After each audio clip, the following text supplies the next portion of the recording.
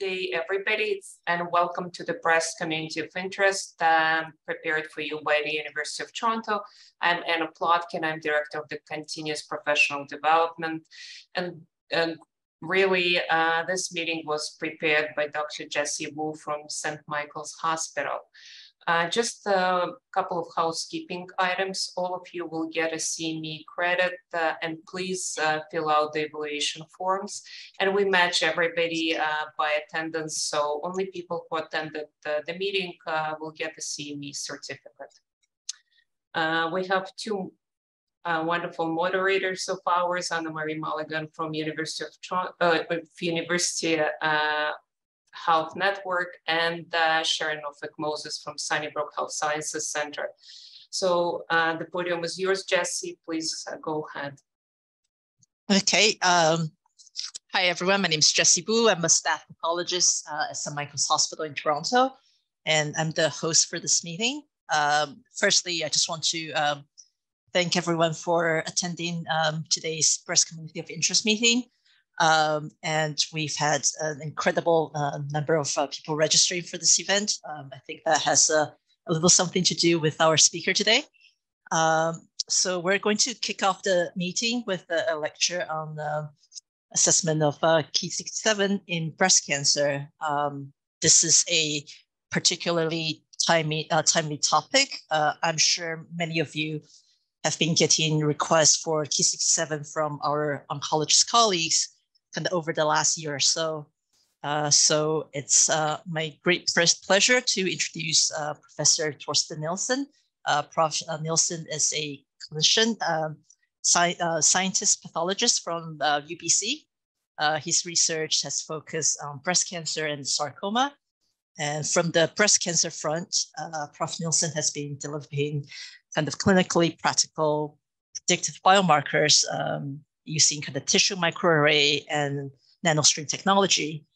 And as one of the leaders of the International Ki-67 Working Group, his publication, the updated recommendation from the International Ki-67 in Breast Cancer Working Group back in July of last year, this is a must-read for basically anyone doing any sort of Ki-67 assessment.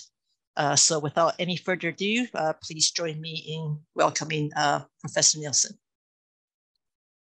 Thank you very much for that kind introduction. I will go straight to share screen, but I'm calling in from Vancouver, where you'll be happy to hear that we have a snowstorm coming, which is going to give us 20 centimeters today. And for those of you from Ontario, I think you know when we get even 2 millimeters here, people tend to panic and run around. So I'll probably take a snow day as soon as possible after this. Let's go to my PowerPoint, which I hope is showing. Can you just give me a thumbs up, Jessie, if everyone's seeing it? Thank you. Okay, so the topic today is Ki-67, and I will just jump right into it after that introduction. I think for the reason that of the abemaciclib controversy is part of the reason for inviting me today, and part of the reason I'm going to be presenting on this in a shorter, more condensed form at San Antonio next week. But let's start by reminding you what Ki-67 actually is, why we test for it, then going into the work of the International Ki-67 Working Group, which has involved some of the people who are on this call. And I'm going to end with some new research, Canadian research actually, that suggests there may be even more indications for Ki-67 in breast cancer. Now, I actually did my PhD in DNA replication biology a bunch of years ago, and I'm very conscious that there are a lot of genes and proteins involved in DNA replication. In fact, through the cell cycle, you can imagine hundreds and thousands of genes will actually go up to replicate the DNA. It's a huge job for the cell. So there's many, many possible markers of proliferation we could have chosen. And out of all this, Ki-67 has come through. I won't go into too much of the history, but it was developed, identified way back in 1984 by Johannes Gerdes.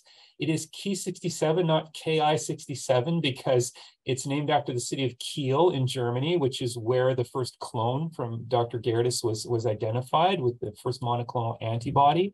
There have been some important publications since then, but it took until 2016 for us to actually figure out what the hell this protein does, which is coat chromosomes and keep them from aggregating during mitosis. This means it's an abundant structural protein. It's not an enzyme. Its effects aren't amplified through enzymatic action like HER2 or signaling proteins like ER. So it's a much more abundant and more stable protein than a lot of things we look for by IHC. Also, it's such a huge job to have enough of this protein around that the cells have to be making it, building it, and using it if they're anywhere in the cell cycle, anticipating the subsequent mitosis. So that means it's expressed in G1, in M, and in G2, not just in the M phase, but it's rapidly catabolized and does not present in G0 cells that are not cycling. So very useful biological pattern. Moreover, from an IHC perspective, it has a unique domain called the Ki67 domain, seen only in this protein, nowhere else. So it's entirely specific an antibody against this epitope, which is what MIB1 and several other of the antibodies will recognize. And to make it even better, that epitope is repeated 16 times over in the protein. So it's super sensitive. You will have 16 binding sites on each individual protein. And to even top it off, this is in the C-terminal domain that's released with epitope retrieval techniques. So it's an almost ideal situation for an IHC assay. And that's why it's fallen out of all of these possible proliferation markers we can choose. Despite that, as you know, there's still a lot of challenges. But one thing it does mean is that handling recommendations that have been painstakingly derived for ER and HER2 are plenty adequate for Ki67. There are many indications now for Ki67 with varying degrees of evidence and reasons that we would be asked to deliver this biomarker. And I will touch on a few of them in this talk. But the bottom line is, regardless of a research study or a clinical trial that shows with centralized Ki67 that has clinical validity for an indication like prognosis, need for gene expression testing, need for abemaciclib, in order to have clinical utility, you absolutely also need to have analytical validity. Can you measure it successfully, consistently, and reliably? You need both that and the clinical validity for it to be a usable test. And it's this controversy over analytical validity that's held back, for example, ASCO for recommending Ki67 in routine clinical decision-making. So knowing this, I was one of the people that Dan Hayes and Mitch Dowsett invited to London a little over a decade now to review this literature and figure out what to do. We had an initial paper with recommendations of the state of literature at that time. This group didn't have that many pathologists in it. Judith Hugh was one of them. So we did have another Canadian pathologist in Beppe Viale, but otherwise we had oncologists, statisticians. And the bottom line is that more work needed to be done to ensure whether we have a reliable delivery of this biomarker. And so this International Ki67 in Breast Cancer Working Group that has grown to involve other people, including several on this call who've made helpful contributions, undertook a series of studies over 6 to 8 years, really, that I'm going to go through relatively briefly to give you the evidentiary base here behind our scoring method that we recommend. Our first study involved quite a few cases, but not that many labs. And we used tissue microarrays just to make this easier to do this practically in our first studies. And we distributed centrally stained slides as well as unstained slides to be stained at individual laboratories and asked the pathologists there to repeatedly score them. This gave us data on how an individual observer was consistent within themselves, how consistent labs were lab to lab, and scores were between each other. And it let us break down the variability that we could see. We found that individual pathologists were internally consistent with their scores, but between scorers, the interclass correlation, which is a metric I'll talk about in a moment in a bit more detail, was unacceptably low, and it got worse if you didn't use central staining. But we could break down the sources of variability, and most of the variability was scoring. It made more than double the difference than staining did. And so this meant we needed to figure out how to score things consistently. Another thing we found is that those labs that went to the effort of actually counting as opposed to doing eyeball estimates had considerably tighter and more consistent data within themselves and were the drivers of the best consistent methods. So At this point, we published that, and it kind of put a damper on using Ki67 in clinical practice, but we sought to see whether we could solve these problems in reproducibility. And we tried to create an optimal situation where people just needed to look at a specific fixed TMA cores that represented the range of staining, and we would train them up in a specific method and give them the best possible chance of success, figuring that if you couldn't make it work under these conditions, we're never going to make it work. So these conditions included a calibration exercise where we had digital images that were available. We had a method that involved counting with a keyboard app to make it fairly quick, and a practical guide on how to work your way through the TMA, and pre-specified what you needed to agree. We were able to capture sources of disagreement. So when we had an extreme case of disagreement, like shown here, we were able to find that almost always us pathologists were in fact agreeing on which objects to score: an invasive breast ductal cancer cell. In fact, humans tend to be better at machines than machines at picking the right object, but there was a disagreement in how to interpret those, which basically was how brown does something have to be to call it positive. And we found that the solution to this was to set a very low threshold. Any brown in an invasive breast cancer nucleus counts as positive. Having added some sample images in that instruction, scorers did these training exercises. They had a separate test set, and having done that, everybody passed the test on the first or second time. So we knew that the labs were trainable, at least in this tool, but that was on a digital image. Could they do this on glass? So we sent around centrally stained glass slides, again, tissue arrays, so we could have a large number of cases on each. We're now up to 16 labs participating at this level. And we were able to capture how long it took them to score things as well. So it was 5 to 6 minutes a case on this format. And at this point, we were ready to see whether it could meet our criterion for success. So an interclass correlation statistic tells you how much of the variability across these 50 cases is attributable to biology, which is what we want to be measuring, differences in biology, as opposed to noise in the assay. So an ICC of 0.71 means 71% of the variability we measure is differences in biology, and 29% is assay noise from staining and scoring put together. And in this case, it would be staining only or scoring only, pardon me, because they were centrally stained slides. So we sent our pre-specified metric of success was 0.8 as the lower bound for the confidence interval, and we destroyed that by easily surpassing it once we went to this effort. This is an excellent ICC.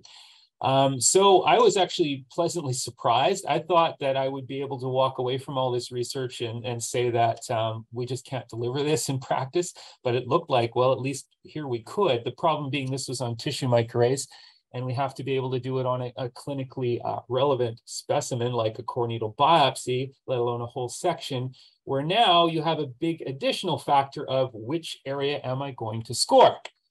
So this was the subject of the next phase of the study. I'd like to thank people like Sharon and Anita, if she's on this call, Susanna, Doris, Martin, when he was here. So there was a big Canadian contribution amongst the groups participating at this level of the study. What we had to do at the beginning was figure out how we're going to decide which areas to score. There's controversy in the field. Do you do hotspot scoring, or do you attempt to average across the slide? So we asked our pathologists to do both methods to see what they did when they used this interpretation technique.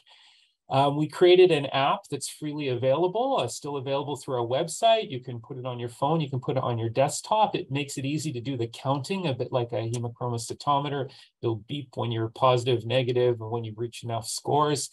It gives the instructions for hotspot and global counting, or facilitates that. A hotspot is fairly obvious. You pick the single area and attempt to work your way through that high power field and get 500 nuclei.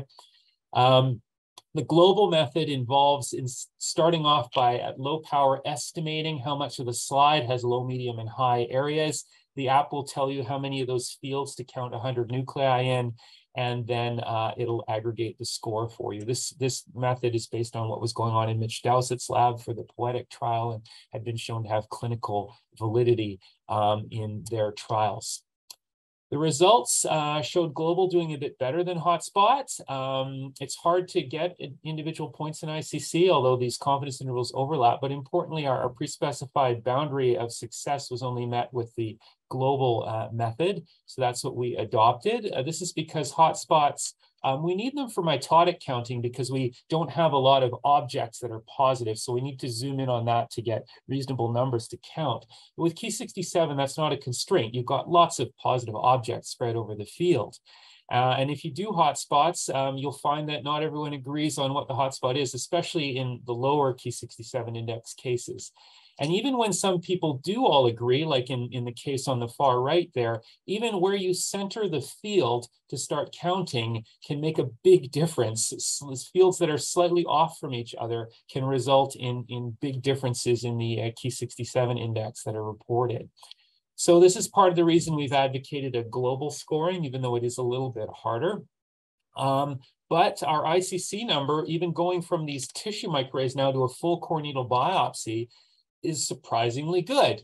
The main downside being it's taking longer. Our Japanese delegates are fine with 10 minutes a case. Our American delegates are not. Knowing the workload you guys have, you probably have a lot of trouble delivering this in practice. And so it's a reason for being very picky about which cases actually need to have Ki67 scoring done as opposed to making it routine for everything. Anyway, we beat the pre-specified criteria and had a method that worked on core needles. Quickly, we did follow this up on whole sections as well, including a nice set of cases where we had whole sections matched to core needles from the same cases that were provided from Britain and Japan. This went out to a dozen countries and more than that labs. Could we do this on full face sections from the excision specimen? The answer is yes. We had very similar results. Global, again, doing a bit better than hotspot, and global being the only one that met the pre-specified criterion of success. So data almost the same. However, there's a different bias set point here. So even though people are agreeing, one important finding was that the core needles routinely from the same case yielded higher Ki67 scores than the cognate whole section analysis, possibly due to fixation, possibly due to directing of the needle into the center of the specimen or into the areas of the specimen, but regardless, they're not equivalent to each other, and we recommend that the core needle, much like for ER and HER2, is the better specimen to be using. I won't have time to go into automated imaging. That has also been analyzed by our group. This is a summary of all of our studies. This is the big bump up we get when we standardize scoring on tissue arrays, and it doesn't drop off too much moving to clinical specimens. Phase 3 AI is just without standardizing on digital images. They do a good job, and when you standardize them, the performance is about the same of the standardized digital technique as with the standardized visual technique. At this point, almost all the variability in between cases is biology.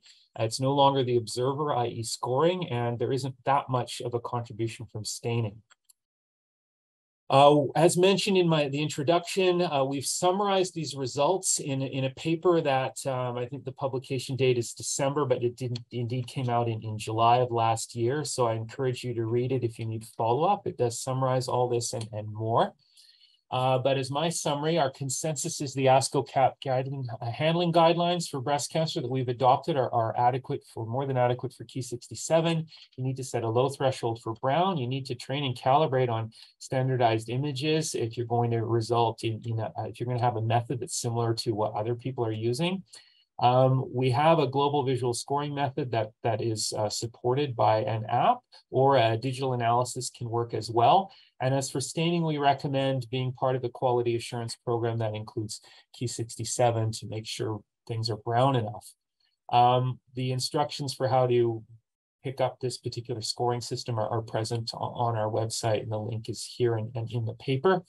Another conclusion we were able to draw was that there is still residual variability. And if you want to take that into account and make a conservative call, you can only be really, really sure you have a super low risk breast cancer if you're 5% or less, or really certain you have a high risk breast cancer with 30% index or more. And everyone in between may need a gene expression profile if we're looking at risk profiling around how aggressive to do therapy. Now I'm going to change gears to the abemaciclib controversy, which is the reason your oncologists, many of your oncologists have been calling you up. Abemaciclib is a CDK4/6 inhibitor. Cyclin-dependent kinases 4 and 6 are cell cycle control proteins that control when you're entering S phase.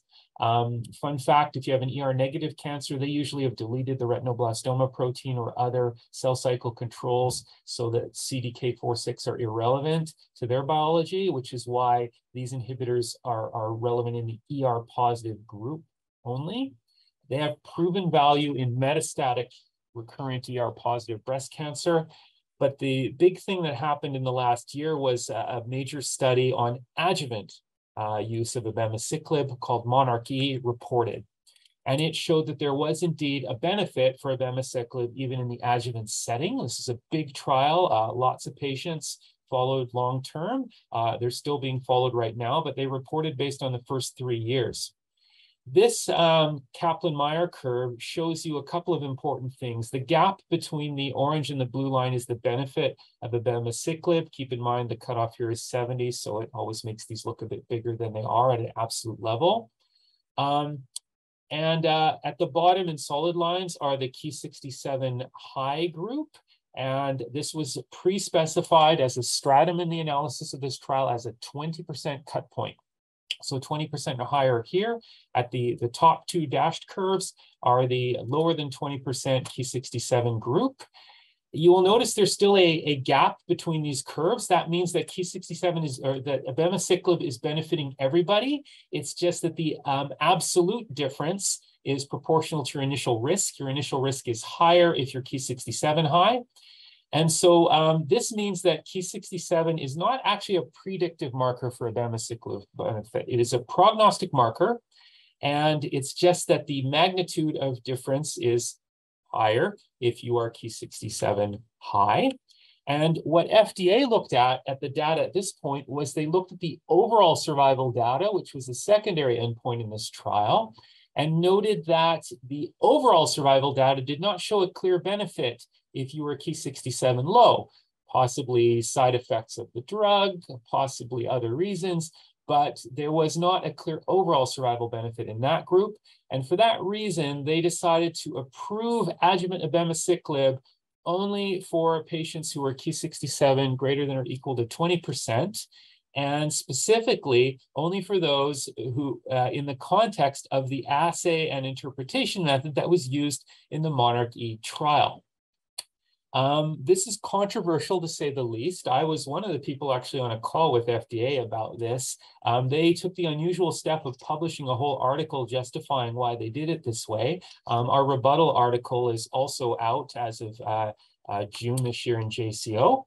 The short version is that remember that everybody is getting a benefit from this drug. The magnitude is proportional to risk. Clinical risks as well as Ki-67. Any risk factor for breast cancer will portend a larger magnitude of adjuvant abemaciclib. The Ki-67 was approval was required by FDA at this stage based on data that's not yet fully matured for overall survival. Their approval is specific for the DACO Omnis system that was used for the central staining in that trial. They have something called a summary of safety and effectiveness document that describes the detail. Some of that is reproduced in the package handout from DACO, and a publication, a sporting publication came out in April, which includes, as I dug into it, 4 pathologists, only one of whom actually I think is a breast cancer specialist. Anyway, I've gone through all of these things, and the bottom line is they went to an admirable amount of effort in detailing the data for how to standardize staining with a detailed checklist that confirms that the test is robust to most factors affecting staining. but nonetheless, the approval is as performed on the DACO Omnis system, which is used by maybe 2% of labs. I don't know. So we'll talk about it in a bit, what that means. They have a detailed checklist, which includes a lot of smart things to standardize how you do IHC staining. They provide some sample images in their package handouts. Overall, as mentioned, most of the effort is in staining. I actually want to thank the group who published this for doing workup that we never got around to in the IKWG group. I think they did a nice job talking about staining, and in fact showing that for most of these features it's easy to standardize in a manner that will limit variability in staining. The scoring, on the other hand, had a lot less detail, and it's based on data from just 3 pathologists, actually, who generated this data. And they did it by eyeball estimates in 5% increments after training on sample images. They also used statistics that are kind of dubious because their gold standard truth of whether something was, first off, they just ended up binning everything as higher or lower than 20%. The gold standard truth was defined as whatever 2 of the pathologists said. The minimum agreement if the data had been random would have been 67%. So I thought that it really was a way to mask the true variability, and you really need a lot more data if you really want to think this will hold up. I think it's extremely unlikely that their method would hold up. And in fact, in their interpretation manual, it's even worse because they just say that bottom line is, do the scoring based on your past experience and best judgment in interpreting IHC. That's easy. People, reading this can make up their mind in a few seconds and throw out a number. It just seems very unlikely that it would hold analytical validity based on a lot of data that a lot of us have been generating over a long time. Here's some of it, just reminding us there's a lot of variability in the 5 to 30% range, even around the 20% range. Even when you try and standardize things, you're going to get a gray zone, which is not really acknowledged in this approval, and that it's a quantitative marker, not really a cut point marker per se. Nonetheless, despite all that, there's a lot of agreement between what the International Ki-67 Working Group and the Monarch E investigators have done, for example, on pre-analytical handling, on using a low threshold for how brown a nucleus has to be, the need for some training and calibration on standardized images, that global methods rather than hotspot methods are better. But we have some big problems, right? Most of us don't have a DACO Omnis system. We've got a different immunostainer. We're not going to get a multi-$100,000 new piece of equipment in for just this indication. We're not going to go and re-optimize every single antibody in our labs, especially when we have a perfectly good Ki-67 we're using every day, not only for breast cancer, for pancreatic cancer, for all kinds of cases when you want to help figure out if it's benign or malignant. So it's totally unrealistic to think everyone's going to have that. In fact, everyone is going to be off-label anyway. As Canadians, we're not beholden to an FDA label as it is, but even in the US, everyone's going to be doing lab-developed tests. So we're off-label anyway. What do we do about this? Well, you could do bridging studies. In fact, some of the investigators involved in the original study of abemaciclib showed a bridging study to a different DACO autostainer and trumpeted that it agreed. Although if you look at the data, the overall agreement actually drops a little bit, which is not surprising. The IKWG, our colleague David Rim has published a really nice tool, a tissue microarray mixing cells that are 100% Ki-67 positive with cells with no Ki-67 recognized by the antibody to create a gold standard tissue array you can use for QC. So that's a nice tool. This is important to use a test, a scoring test that isn't based on wishful thinking that pathologists will agree, but rather on hard data that they will agree. This is a study from Sweden. They had a central lab in Sweden that said, you can do this by our way. We agree internally. Look at the hotspot count, 200 cells. Here's some visual reference. But they never validated it beyond their own lab. They just mandated that everyone in their country use it. So everyone did, 29 institutions for 5 years. And here's 40,000 data points. And what is plotted here is actually the mean Ki-67 score across each participating hospital, each representing hundreds of cases. And this tells you the set point that pathologists have related to how brown something is, how they want to decide where a hotspot is.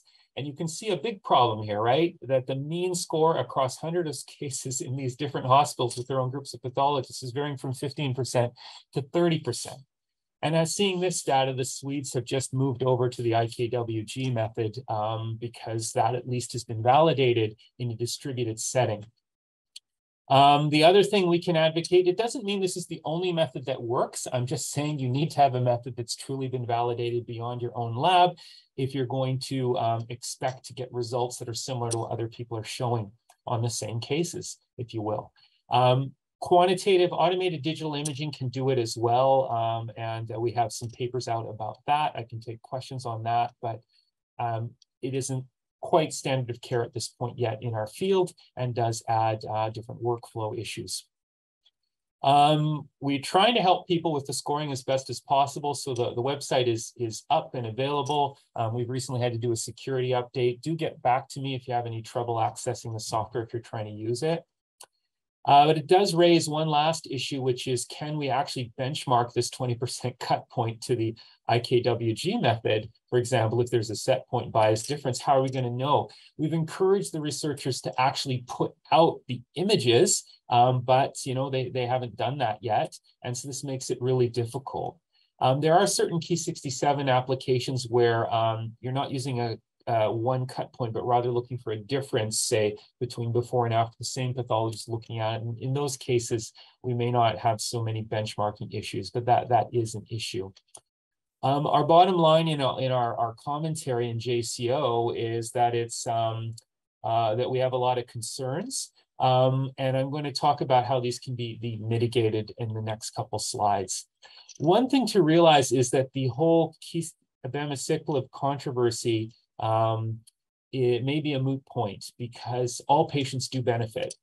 In fact, if you look at the data, although they had a pre-specified 20% cut point, it looks very clear that unless you have a really low Ki-67, you're getting quite a bit of benefit still from abemaciclib.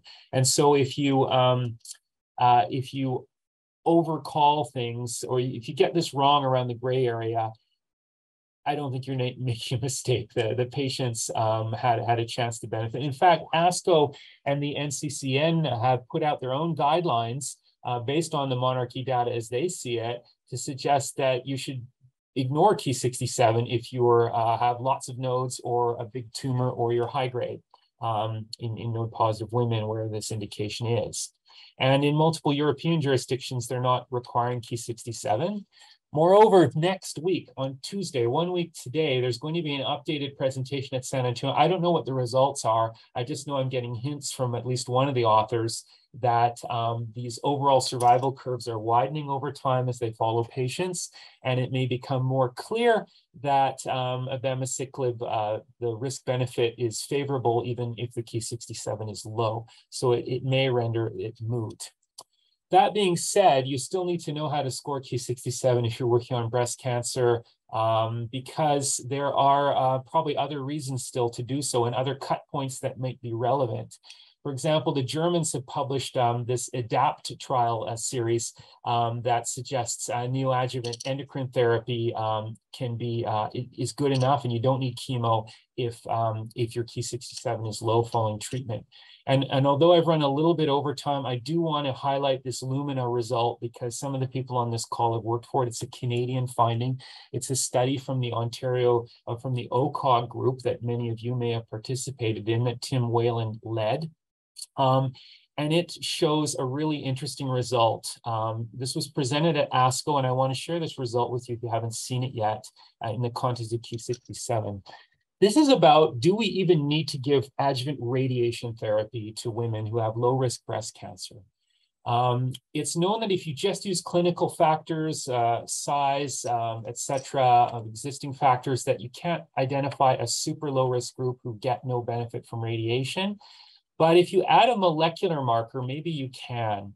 And so this study used the luminal A cut point, which is 13%, as a pre-specified criterion. It used a rigorous Ki-67 scoring in a deliberately distributed setting, not just one central lab, but labs at McMaster at U of T and in Vancouver, who used this method to identify if women who had the right low risk factors were also low Ki-67. And those women who signed up for this trial did not receive standard of care radiation. They got no radiation, and we crossed our fingers and hoped, and we've been following them to see if indeed they did not get recurrences. We had a built-in QC. Anita Bain led this work, showing that these labs agreed with each other.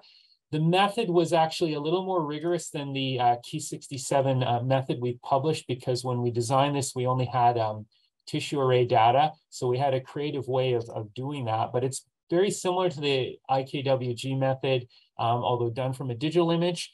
And we've subsequently shown on these same studies that the IKWG final method gives equivalent results. Anyway, if you were low Ki-67, you got in this trial. 26 centers across Canada, accrued over 5 years. 750 or so got screened, and 2/3 of them were low Ki-67, were put in the trial. And this is the big result.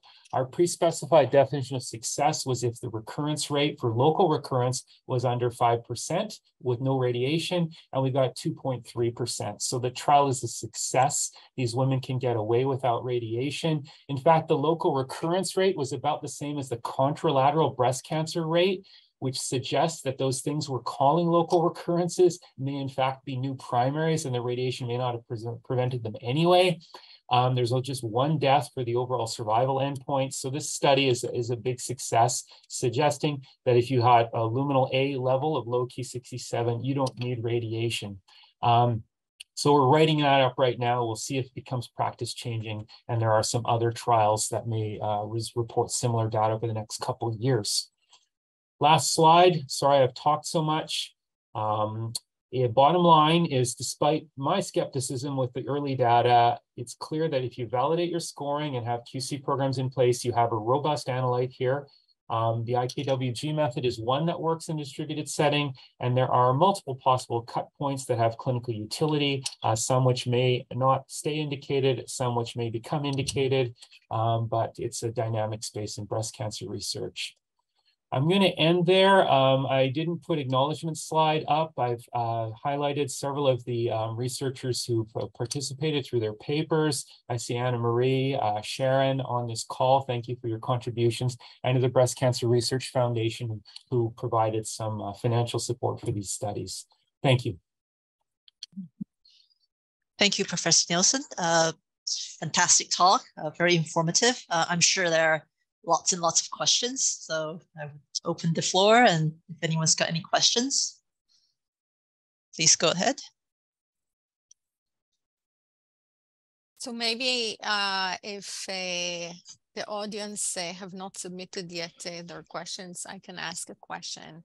So Torsten, what would be your recommendation to us as practicing breast pathologists when we pick up the phone and there is a medical oncologist on the line, and every week there is a different indication? Another paper comes out, and it's the poetic, it's the lumina, is whatnot, and they ask us to do it. Should we just open our LIS and order the stain, or express some reservations?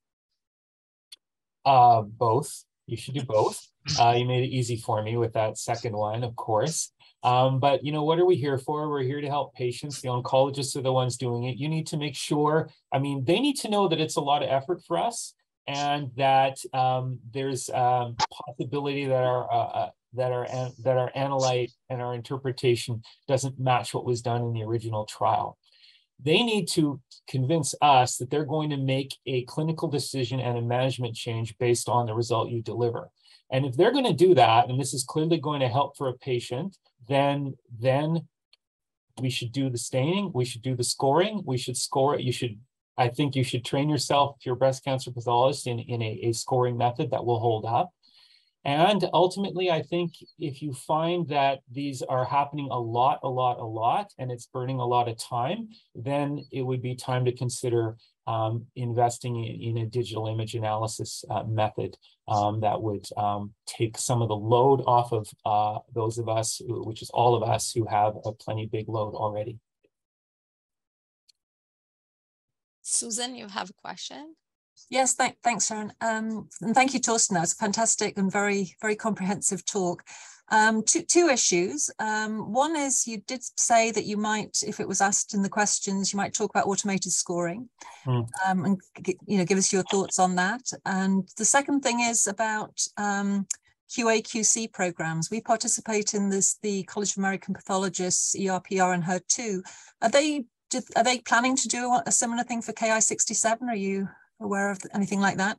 Sure. I'll do the usual thing of answering the second question first, but I didn't forget the first one. So yes, David Rim is right now working on it hard and working on it with his colleagues to bring in Ki-67. It's possible they're holding their breath till next week, San Antonio, but the abemaciclib indication has really lit a fire, so that's moving ahead. In terms of automated analysis, what I was struck by with automated analysis is we used the same cases that had gone through this visual scoring analysis, and we just sent them around to a somewhat different group of labs to just say, go ahead and use whatever automated analysis method you use, and see whether they agree or not. That included their own scanners. So we sent them this slide where they didn't just work from the digital image. And right off the bat, their ICC values were over 0.8. So it was surprisingly how consistent they were, considering people use different platforms and software. And then David Rim and lab developed an open source free software, QUPath software that's freely available to anyone and designed to work on a digital image however they captured it. Except if they use a proprietary, there are certain scanners that will generate a proprietary format, so you'd be careful about that. But if they can generate a TIFF or a JPEG or something that everybody uses, you can get a free software that other people have used. And when that was run in our study on these same cases, it brought up that ICC again a little bit more. Now it matched what we got from the visual, and it was faster and easier. It's just an economies of scale thing, right? If you're just looking at the occasional thing and you're trained pair of eyes looking at your glass right away, you get a nice answer. But if you're going to do a lot of this and it's an institutional decision and large, then set up the scanners. By the way, there's some departments that have through COVID have gone completely digital, like at UCSF, for example, as I've learned. So it may come to all of us soon enough. Yeah, okay, that's fantastic. Yeah, I've been doing it using image analysis. And I mean, if you're going to go the automated route, is there a minimum number of cells you think we should be scoring? I'd probably have to go back to the paper. The thing is, right, the automated route has the huge advantage of being able to score everything quite easily, right? So I don't, there would be a minimum, I guess, statistically, if you have a really crappy sample. But that would be because the machine's going to count everything for you, and your numbers are going to be much higher than the human counter is because you don't have that really upper level constraint. So I think even the Swedes said 200 cells, although then they didn't get consistent numbers. So I don't know that. I'd say 400 cells. That's sort of the minimum number of the human counting that we would get with our app. Okay. And below that, an inadequate specimen. I think there is a number from the abemaciclib people of the number of cells, and I believe it's 200 that they say. Okay. Fantastic, thank you. Yeah. Torsten, that was great. I very much enjoyed that. I just have a question about the app. I have been using it, and I know Sharon is going to go into more detail on it later. But it's a great app. I find it so useful, and it really makes everything easier when we're counting the Ki-67. I have a question about what would your recommendation be regarding counting more than the 400 cells? Would you look at heterogeneity, or does the weighted global estimate help with that? And when, do you recommend at any point we should get a second person in to count, like it fell very close to the cut point? Or, on a practical level, do you have any sort of advice to help guide us? I haven't done a whole lot. Unfortunately, so far, all the results have fallen above 20. So I've sort of been relieved that I'm not in that difficult position of wondering how much more I should do. Yeah. Okay, so part of the Anna Marie's question comes, she was one of the people involved in the Lumina trial. And that earlier version of the app, the version you're using now, it's still making all the beeping and booping sounds, right, Anna Marie? I mean, it sounds like you're typing out Morse code, by the way. Beep, beep, boop, boop, beep, beep, boop, boop. It really feels like you're accomplishing something, and it ring a little bell when you reach the number. So it makes it fun, I think, anyway. But if you have too many of them, it certainly becomes less fun. So when we did the trial, Anna Marie knows this, the software did take into account heterogeneity and asked you to score extra cores if the difference between different circles was too much. And we also had a system where if the value that you ended up with was close to the cut point, we would have a second pathologist score. And if that pathologist fell on the other side of the cut point, we'd actually have a third pathologist. So we were very thorough. That was a clinical trial situation, although you can argue an immediate patient care decision might require just as much rigor. What I can say is, Anne Marie, after we got the Lumina result, I don't know if Susanna's on this call because she helped with this.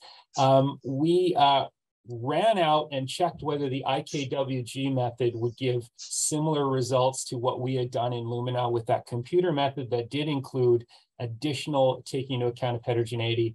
And basically the results were very similar. So I think while you're talking about an admirable amount of rigor to add additional cores, that you don't need to, you still get decent results.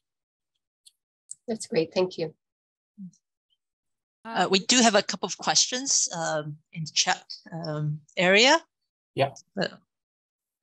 So, I'll open them up, but which one would you like me to answer? We've got 3 so far.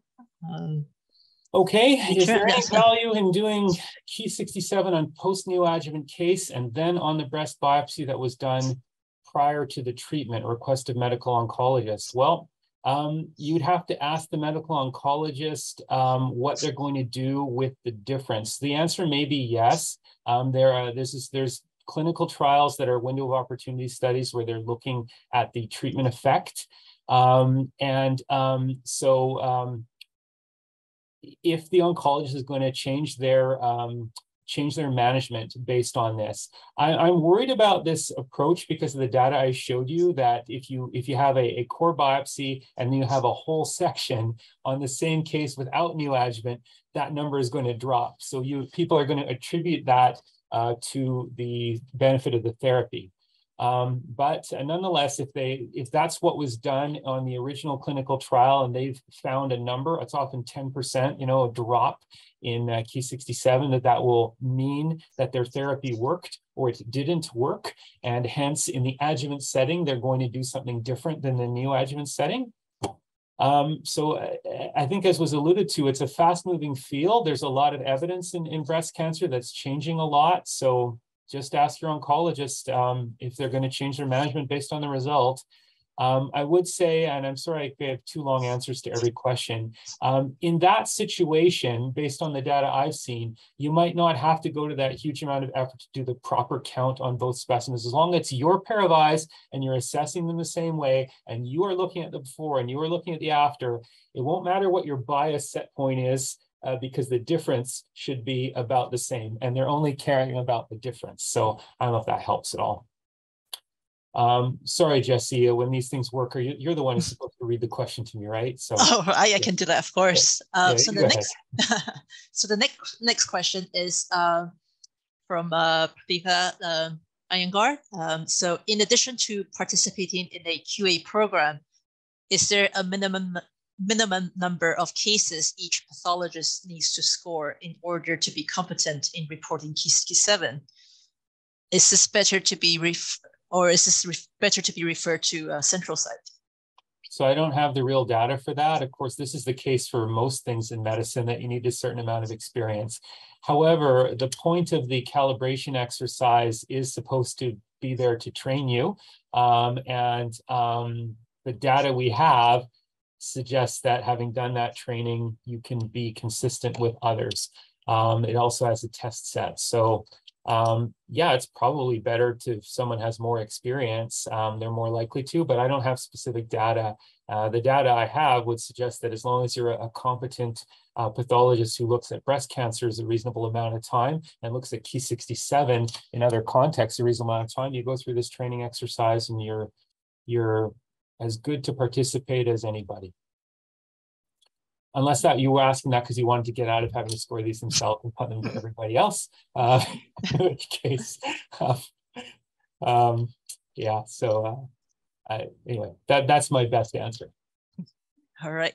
So the next question is, in your experience, is Ki-67 score more binary or more cases are about the cut point? So the cut point for breast cancers. Yeah, Ki-67 is not a binary marker. It's a continuous variable. It has a log normal distribution with the mean score in the 15 to 20% range across most distributions. So it's not a binary. And in fact, it doesn't have like a bimodal distribution or something that you really would expect a cut point should be applied to. These cut points give you nice Kaplan-Meier curves. No matter what cut point you pick, everyone higher than cut point is going to do worse than everyone lower than that cut point, and tell you that. So all the cut points are kind of artificial. They matter in the sense like in abemaciclib where they do track with an absolute amount of risk that you have. And at a certain point, that absolute amount of risk is so low that you don't need to keep intervening. All right. Does anyone else have a question? Yes, so I do have a question. So what if you count for 100 cells and you're around 18 or 19%, like really close to the cutoff? I think you alluded to it. Would you count another 400, do image analysis, or what would be your approach? I would report it as 18% because that's the result I got.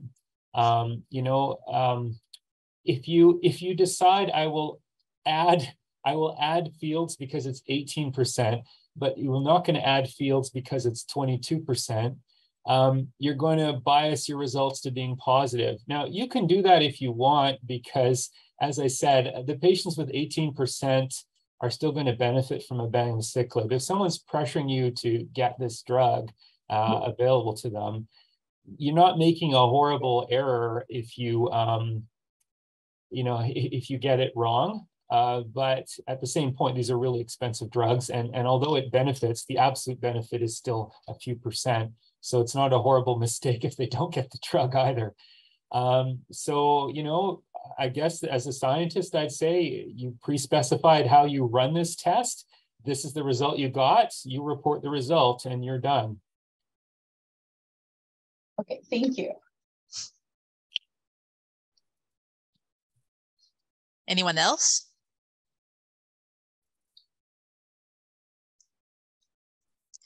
No? Well, thank you very much, Professor Nielsen. That was a very informative talk. I'm sure all of us benefited a lot from your lecture. Oh, Dr. Dillon, you have another question? No, I was applauding. Oh, sorry. I could tell one person liked my talk. Thank you, Susan. See you in San Antonio. You know what? Thank you very much, guys. And for those of you at San Antonio, there is a section, Translational Controversies Ki-67, which will be about this. And that will be delivered in the context of this other result having just come out on the Tuesday they don't know about. So keep watching this space, and all the best to everybody. Thank you for all your hard work, and sorry if I made your work more difficult sometimes, but the data is the data, Thank you very much. Thank you. All right. Okay. So we're going to move on to our presentation portion. So the first one is going to be Professor Sharon Nofech-Mozes, and this is going to lead straight on from the talk that we just had. Can you see my screen? Yes. Okay. So yeah, I just felt that maybe after Torsten, a fantastic scientific presentation, will kind of land from the sky down to everyday work. And I wanted to just present to you one case where Ki-67 was requested.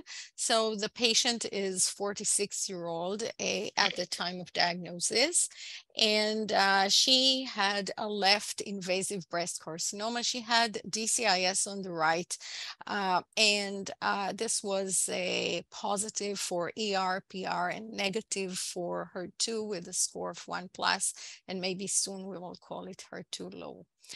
So she underwent an excision that really demonstrated that the lesion was way larger than initially appreciated on imaging. She had a main mass that was 10 centimeters with focal areas of high-grade tumor and numerous additional foci, but all of them were under 3 millimeters. On the lymph node front, she had one macrometastasis of 4 millimeter without extranodal extension, and 2 of the lymph nodes had isolated tumor cells that could only be appreciated by immunohistochemistry. So she had a dose-dense ACT and radiation therapy post-mastectomy due to the high-risk features. And then she was put on monthly Lupron plus letrozole and adjuvant zoledenic acid. However, given her high clinical risk, the patient was considered for abemaciclib, and they requested Ki-67 just about 2 months ago. So this is a low power view of the core biopsy. And here are some of the high power images, and we can see this is an invasive lobular carcinoma, and it doesn't look particularly pleomorphic, and definitely when I looked back at the H&E, I didn't see that many mitotic figures. And one thing to say from a practical point of view is that my suggestion is never to report biomarkers without looking at the H&E first, so that you can have a feel to how these neoplastic cells would look like. And in cases with lobular carcinoma, sometimes the nuclear size is not much greater than a lymphocyte. So this is going to be a source of confusion sometimes. And here's the low power view of Ki-67.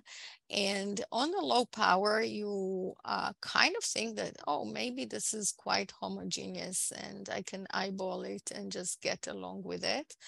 However, being on the international group, I am absolutely a big fan of the Ki-67 app, and it is installed on my phone. So my suggestion is to use it.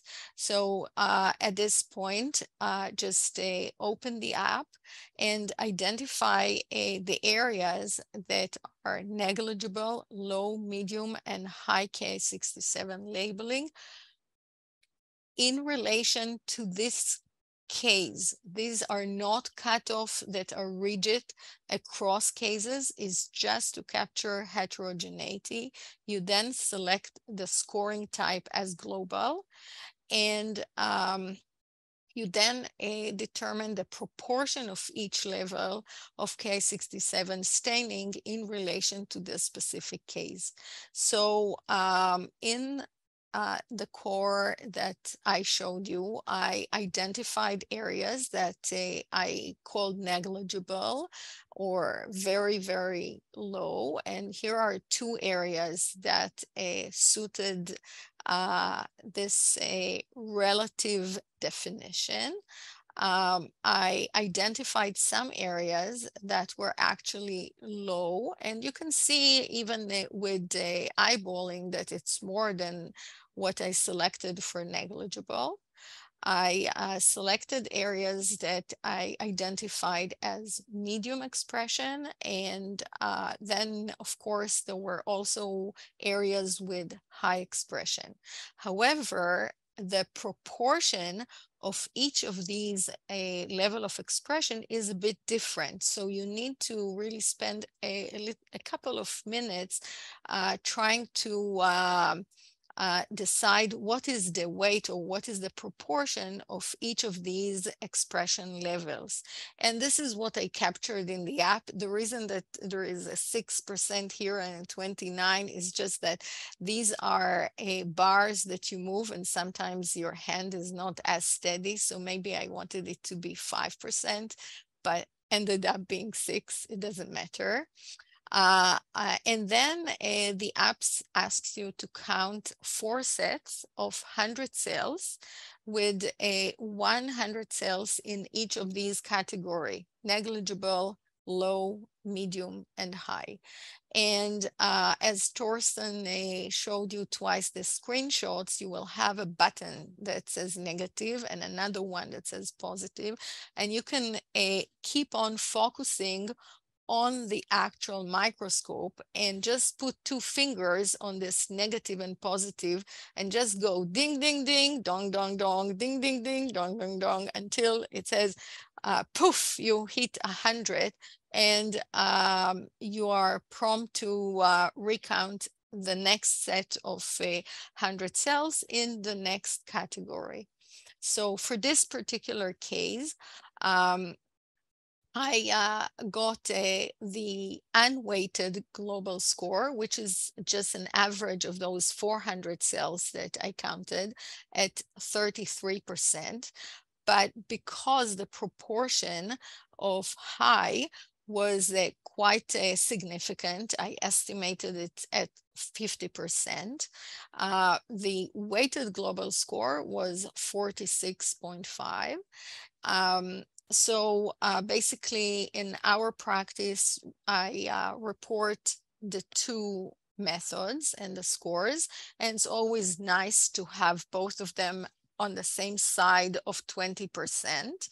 But from conversations that I had with a couple of medical oncologists, if you have one that is more than 20%, they're going to use that one to request access to abemaciclib, because basically, as we know and we just heard, everybody would benefit. Only the magnitude or the absolute benefit is maybe more significant in those above 20%. So they just want to have access for the drug. So in this case, I reported it. We are using the synoptic report. CAP has a Ki-67 field in the synoptic report, and we basically modified it a little bit so that we're able to report both the weighted and the global unweighted, which is just the percentage. We also indicate that we had counted 400 cells. The antibody that we're using, as you can see, is not the PharmDx MIB1, is actually the Ventana 3090 clone. And I also use a disclaimer to say that the assay has not been specifically validated for prognostic or predictive purposes in breast cancer. And that's include the selection of patients for abemaciclib therapy, because honestly, we don't have a very, very strong evidence that all Ki-67 staining methods are equivalent to the one used in a monarch-E trial. So as for our patients, I reported her Ki-67 at the end of September, and I checked her medical records. The drug was approved for her based on Ki-67 on October 14th. And then I found the following note to say she's motivated and has made a decision to start a BEMA since she's going on holidays towards the end of November. She will plan to start treatment on December 1st, so later this week. And the treating physician says, which I think is reasonable and still fits within the window of the monarch-E clinical trial. And the reason that I actually incorporated it in my presentation is to say that probably you don't need to be super rush to report it, because a person can get the result and then decide to go to Thanksgiving, and they will come back and they will get treated. So I thought that this is a complementary presentation from a practicing breast pathologist.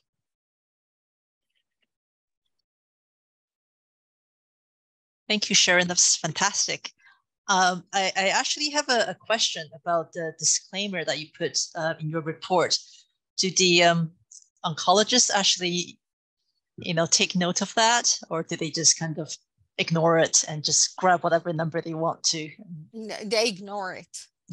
Absolutely. It's just to cover ourselves.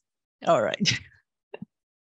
And has anyone actually asked you about, that little disclaimer at all, or they just don't want to acknowledge it? Okay. They just want to see 20% or above 20%. Right. They're looking on a single line here. Mm-hmm. Yeah. Does anyone else have a question? Or experience to share? Thank you, Sharon. I agree with everything you said. It looked great. The app itself, as a user, I just want to encourage you, if you have improvements to suggest, and anyone else who uses it, we're in a position. I think Dan Hayes has given us a little bit more funding that we can make improvements to make it even more user friendly or anything. So happy to get that feedback. Great. So we'll move on to the next presentation, which is going to be from Dr. Feng Liu. You want to start? Hi, hello. Hi, I just want to say hi to Dr. Nielsen. He was my teacher when I was a resident at UVC. So nice to see you again. Hello. Yeah, so everybody can hear me okay, right? Okay. Yeah. So I'm like switching between like the speaker and then my headset and then two computers going on at the same time. Just want to make sure that there's no technological problem. And then I'm going to share my screen. I can share my screen, right? Yeah, okay. Okay, can you see my screen? Nope, I don't want this one. I want to switch. Okay, that's okay. 1 second. Let me just share the other screen instead. Okay. Okay. Okay. Okay. So after the very kind of the novel the talk from Dr. Nielsen and Sharon about the novel, the newest kids on the block in terms of like breast pathology, I'm going to go back to an old problem that I'm sure everybody are very familiar with, but unfortunately, it's still a struggle for all of us, which is the diagnosis of atypical ductal hyperplasia, especially on the core biopsy and the clinical implication.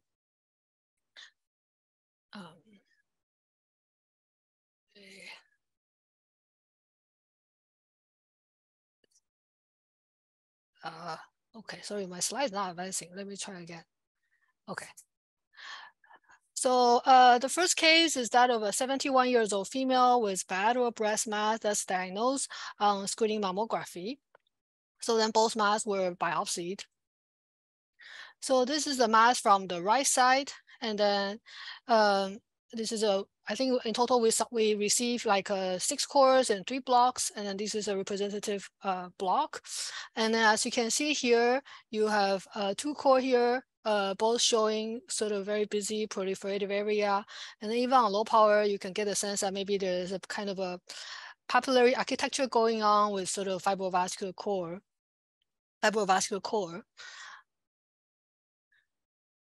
And then the largest area of this lesion measures up to 6 millimeter. And then focusing on that area, that 6 millimeter, you can see that even though some of the area looks like just your conventional intraductal papilloma with a little bit of usual ductal hyperplasia, in some area, the architecture become a lot more rigid, so this cupriform rigidity happening, worrisome for atypical ductal hyperplasia, or at least some sort of atypical intraductal proliferation. So indeed, this is confirmed by the CK5 staining.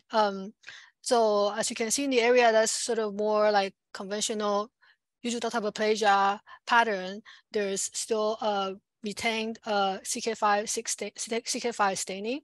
On the other hand, in the area with more cupriform architecture, really you have a significant loss to completely absent CK5 staining in the ductal myopithelial cell, with the staining only in the ductal epithelial cell, with the staining only maintained in the surrounding myoepithelial cell.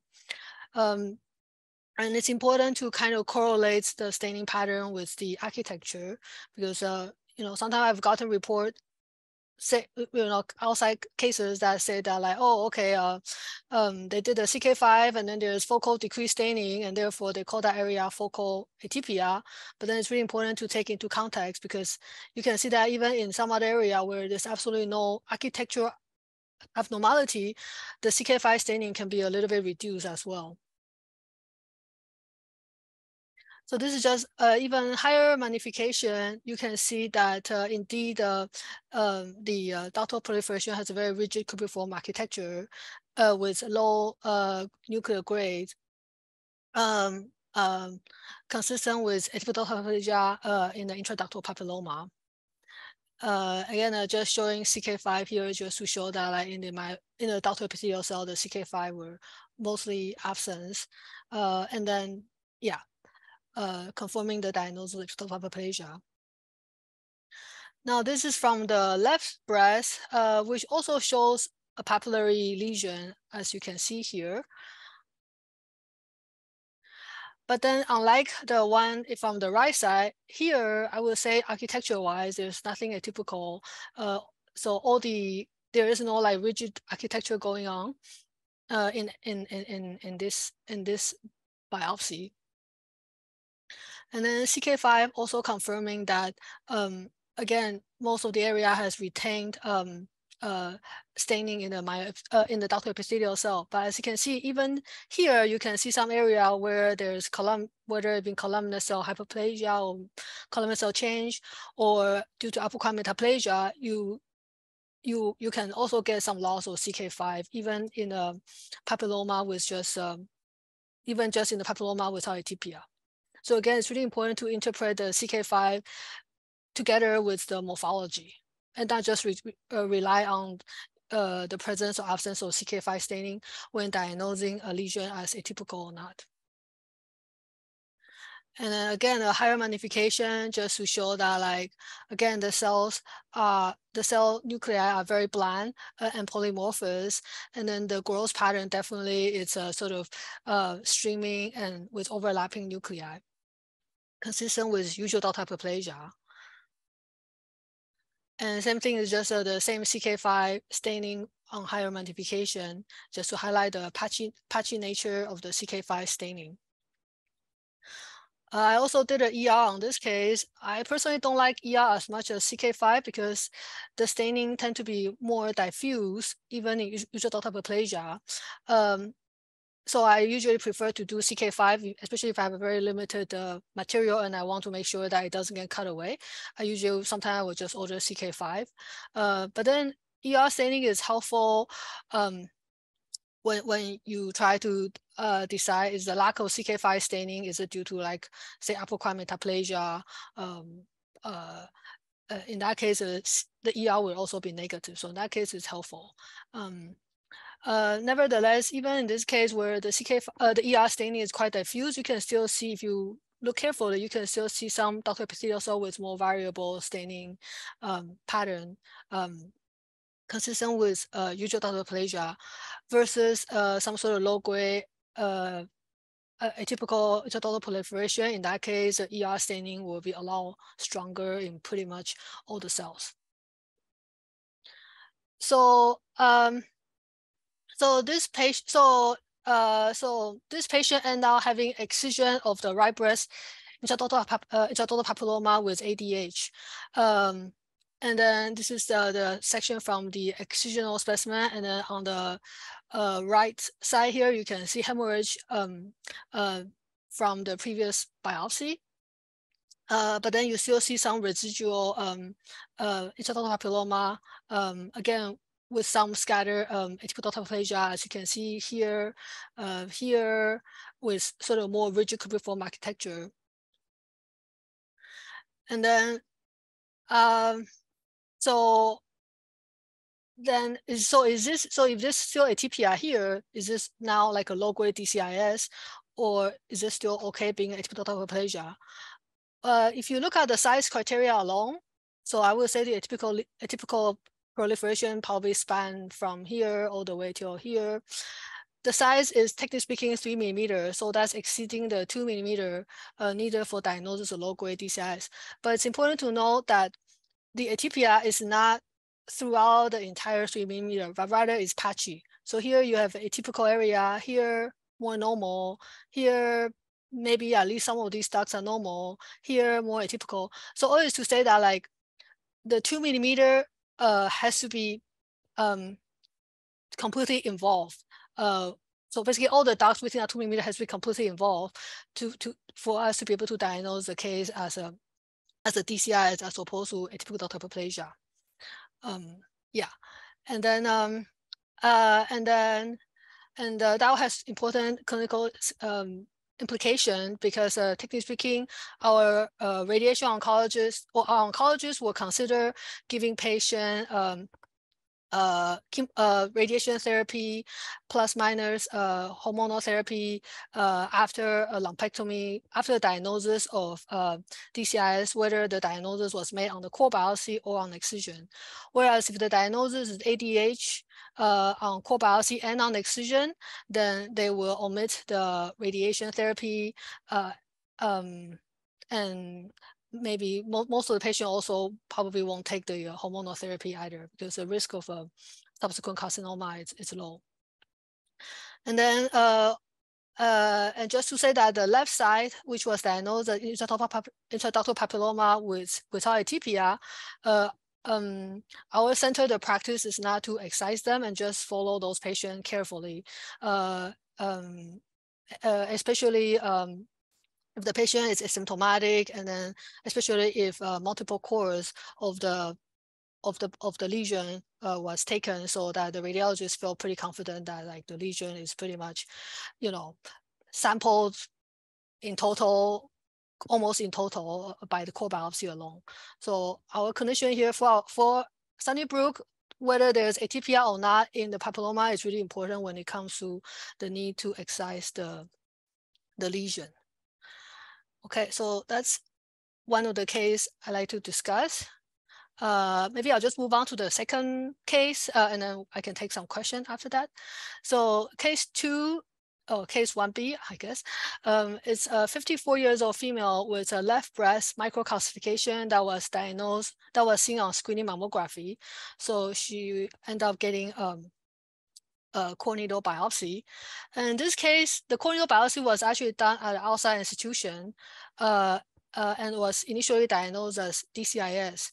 Our clinician asked us to review this core needle biopsy because subsequent excision, which was done and signed out at our institution was diagnosed as at least atypical ductal hyperplasia. So if the core biopsy was called DCIS, even if the excision is called only ADH, technically speaking, the clinician will have to consider the patient for radiation therapy plus minus hormonal therapy. So it will make a big difference in terms of the clinical management. So this is, I think in total there was again 6 core, but this is really the only core with findings. And as you can see here, you have an area kind of similar to the previous one, where you have area of a rigid cubiform, area of intraductal proliferation that has a rigid cubiform architecture. And in this one, it's even more concerning than the previous one, in that you can, even on low magnification, you can see there's comedonal necrosis. Calcification is identified within this lesion, meaning that this is indeed the worrisome calcification that was seen on mammography. However, you know, despite the presence of rigid architecture and comedonal necrosis, you can see that the lesion is very tiny. It's only about 1.2 millimeter in size. And as I mentioned, this is the only core biopsy with any finding. So on higher magnification, you can see that definitely there's comedonal necrosis and very rigid cubiform architecture. But then if you look at, or maybe even higher magnification, but even if you look at even higher magnification, I hope you appreciate that, or you agree with me that the nuclear grade is definitely not high. It's, you know, I would say maybe low to intermediate nuclear grade. With still fairly uniform nuclei that's about 1.5 to 2 times larger than normal red blood cell. It's noted that the presence or absence of comedonal necrosis, it's more common with high-grade DCIS, but it's not used in the grading of DCIS. And indeed, I have personally seen several cases of low intraductal hyperplasia with comedonal necrosis as well. So the presence of comedonal necrosis alone shouldn't make you upgrade the lesion. So because this lesion is so small, 1.2 millimeter only, and has sort of low nuclear grade, we end up calling this case at least atypical ductal hyperplasia. And I didn't have the time, I didn't have the excisions slides haven't returned to us yet, but it shows basically a tiny focus of ADH with exactly same morphology that measure only 1.2 millimeter. And then actually our oncologist was so concerned about this discrepancy in diagnosis that he asked both the core biopsy and the excision to be sent to a third center for review to make sure that really it's just ADH and there's no DCIS in any of the specimen. And then thankfully the outside pathologist agree with us that it's just ADH, and therefore this patient will not be needing the radiation therapy after her lumpectomy.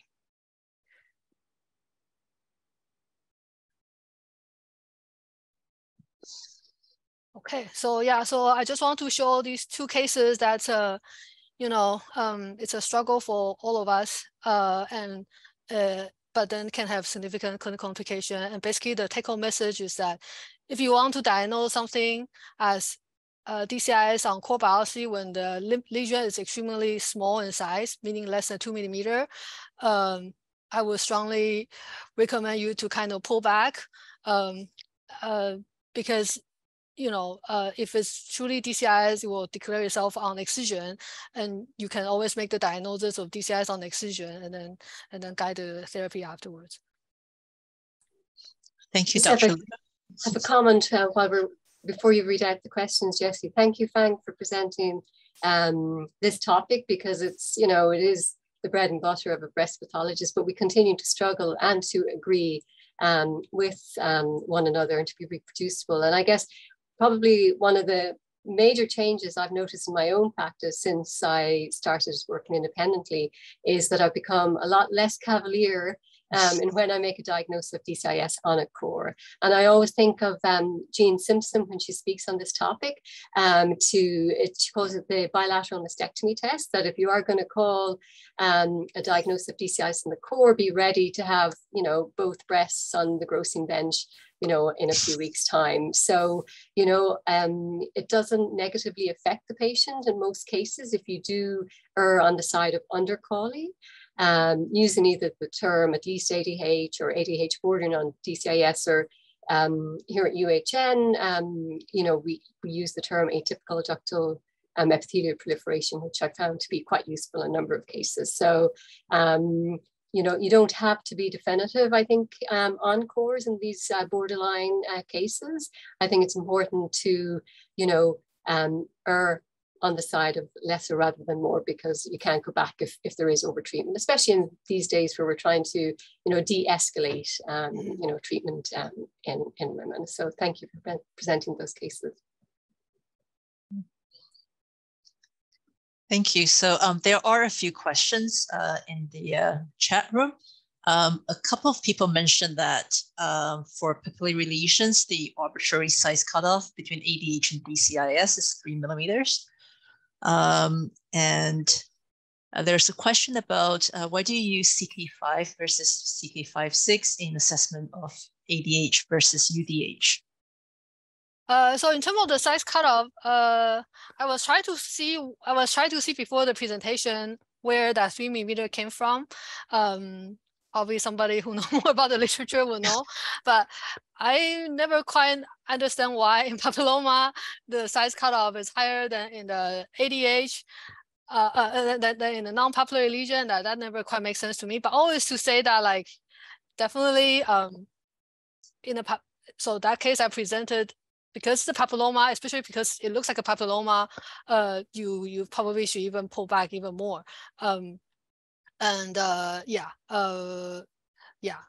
Especially on the core biopsy, rather than calling it like DCIS.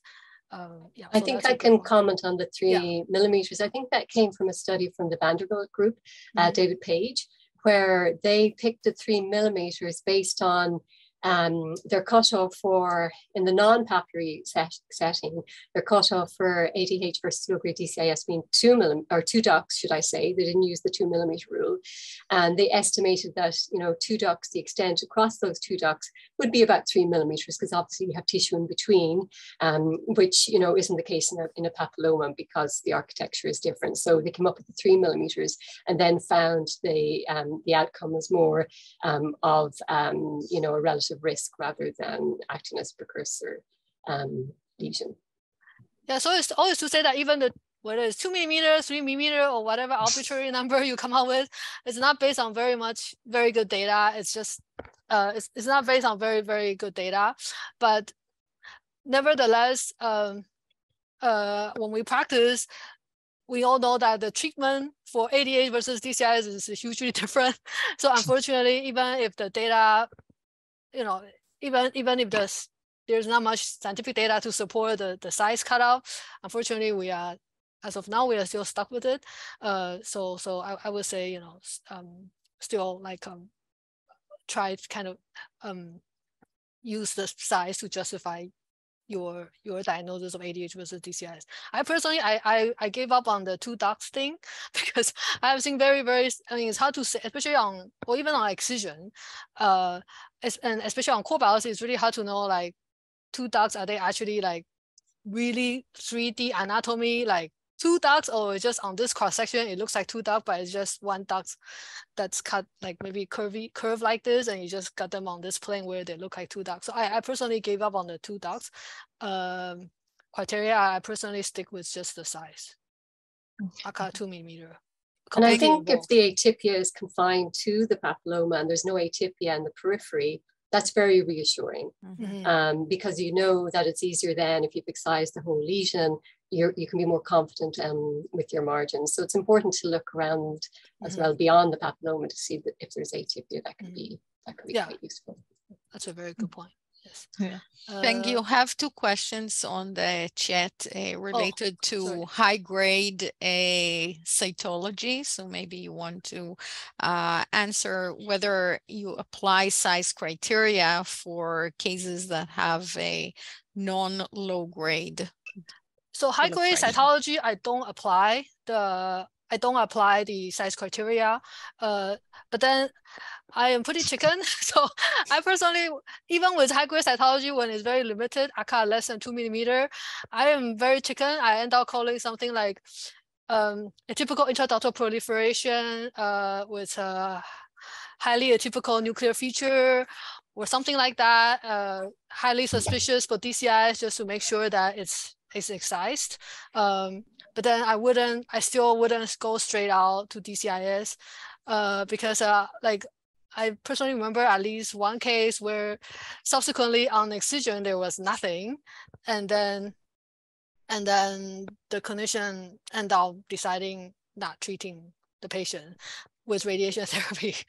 So yeah, I just kind of, even when it's high-grade TPR, I'm very kind of I'm kind of very chicken and reluctant to go straight out DCIS if the size is very small.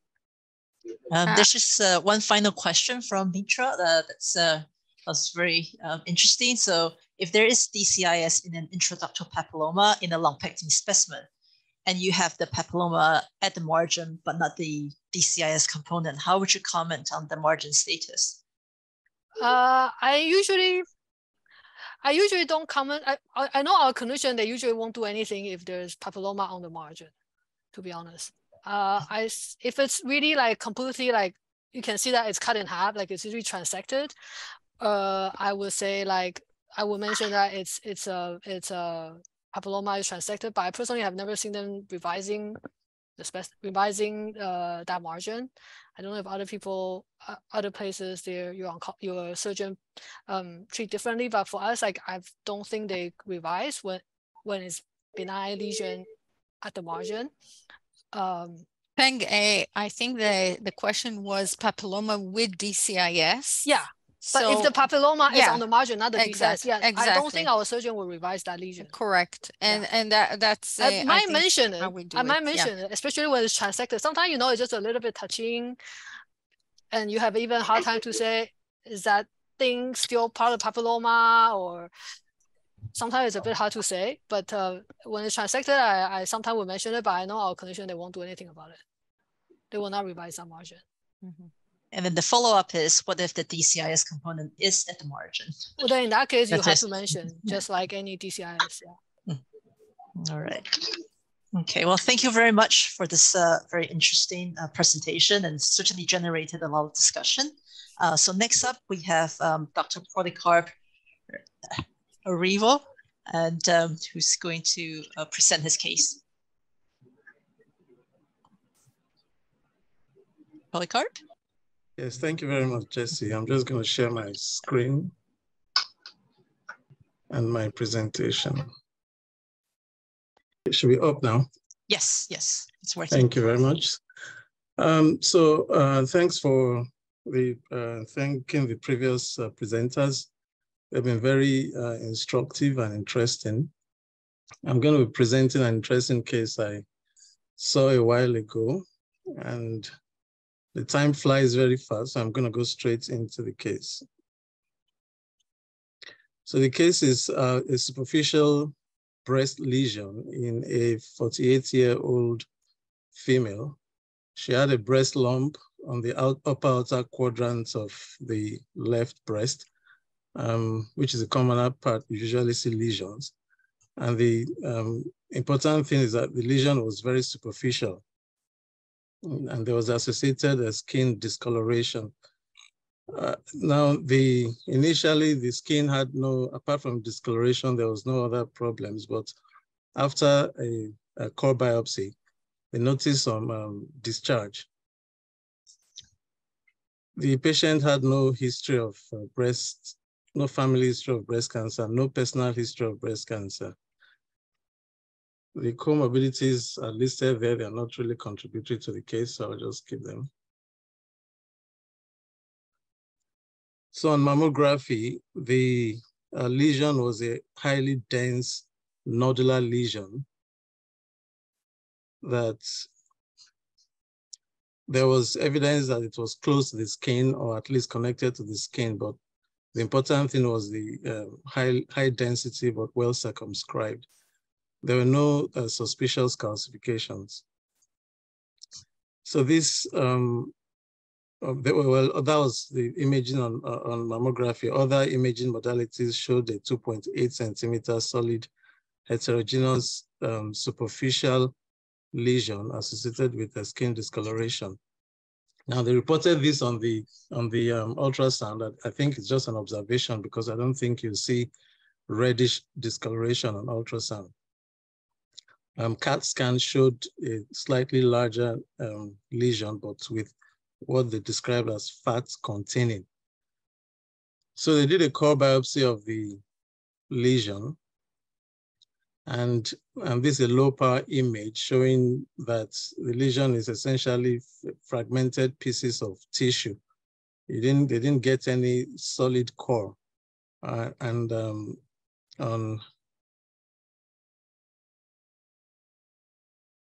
closer view, you could pick out some epidermal or epidermis looking tissue with it. And every other area was just in necrotic tissue, maybe some inflammatory cells, some keratin debris. Still a little closer, you may begin to appreciate the epidermoid, basaloid, however you want to describe it, but the difference is that you start seeing some of these foam cells, which one should be able to recognize as sebaceous glands entrapped within the entire lesion. And that's all that was really significant in the core biopsy. Every other thing was just blood and necrotic tissue. So it was, I mean, at this point, one is beginning to think, is it epidermal inclusion cyst? Is it a tricholemal cyst? Or, I mean, what could it be? But the core biopsy was reported as fat necrosis with minute fragments of viable dermal/epidermal tissue. And they noted that no mammary ducts were seen, so they really did not go into the breast tissue. And it suggested maybe the sampling was not representative. So based on the radiology findings, they went straight for an excision. And this is a gross image of the excision, an ellipse of skin with a slightly raised, bumpy, crater-like lesion on the surface. And just adjacent to it, there was another kind of track, maybe the sinus tract. Now, we noted before that especially this small sinus tract was due to a previous core biopsy, and the patient had started draining from it. The cut section showed a solid, very nice, well-circumscribed lesion. That was a little bit reassuring, but then it was solid and cystic with a lobulated appearance. The areas that were cystic had this tan yellow cyst content. And then right in the middle, you can see some areas of necrosis. This is, kind of hemorrhage from the core biopsy. The cut section, the microscopic section showed this very interesting, well-circumscribed lesion made up of lobules of, basaloid cells. And if you look at it at low power, when I saw it at low power, I was like, what am I dealing with? And if you go a little bit closer, you see that these lobules of cells are, well, you can call them basaloid, you can call them epidermoid, but right in the middle, you start seeing what's, on core biopsy, the pathologist thought it was adipocytes, but they're actually sebocytes. So if you go a little closer, So this high power field shows, most of the lesion and the descriptive characteristics of the diagnosis, which I'm going to show. I mean, some of us may already be suspecting what the diagnosis is. But here we have a well-circumscribed lesion with what they call the germinative layer at the periphery. And then you can see the cells kind of maturing into mature sebocytes at the center of the lobules. And that is crucial to the diagnosis.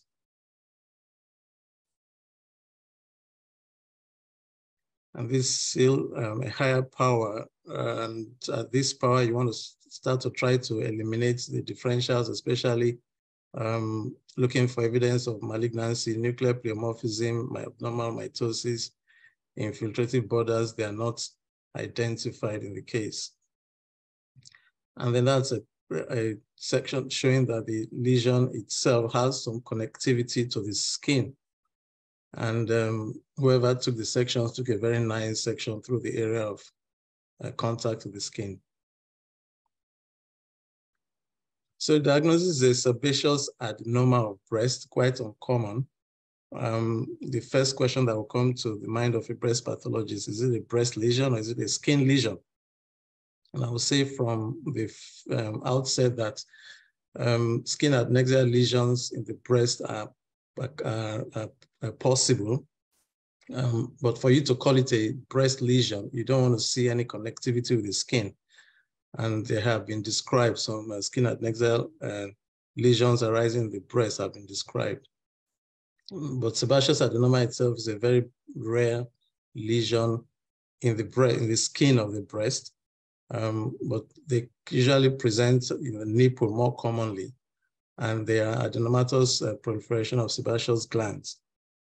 Cutaneous sebaceous gland is usually more common in the cheeks, in the chin, forehead, nose, and other areas where you have a lot of sebaceous glands. Important diagnostic features I try to highlight the fact that it's well circumscribed. It is multilobulated. Basaloid germinative cells are not more than, they are more than 2 layers thick. And that's to contrast it with sebaceous hyperplasia, which should be less than 2 layers thick. And if the entire lesion, if the germinative layer is more than 50% of the lesion, some people use the term sebicoma, but then you still see the distinct maturation. And that maturation should distinguish it from a sebaceous carcinoma, where the basaloid cells are way more than 50% and there is no maturation.